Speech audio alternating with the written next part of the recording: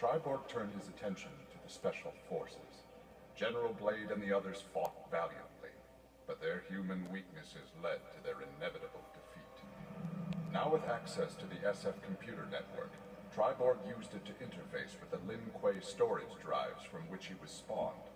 He saved the brainwave data of dozens of his Lin Kuei brothers and sisters to the SF servers.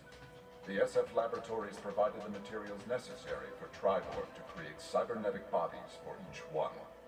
Soon the downloads were complete. The Cyber Lin Kuei had been reformed. But because Sub-Zero had forever sullied the clan's name, Tri-Borg decided to begin anew. He would henceforth be known as the leader of the deadliest clan in all the realms, the Takunin.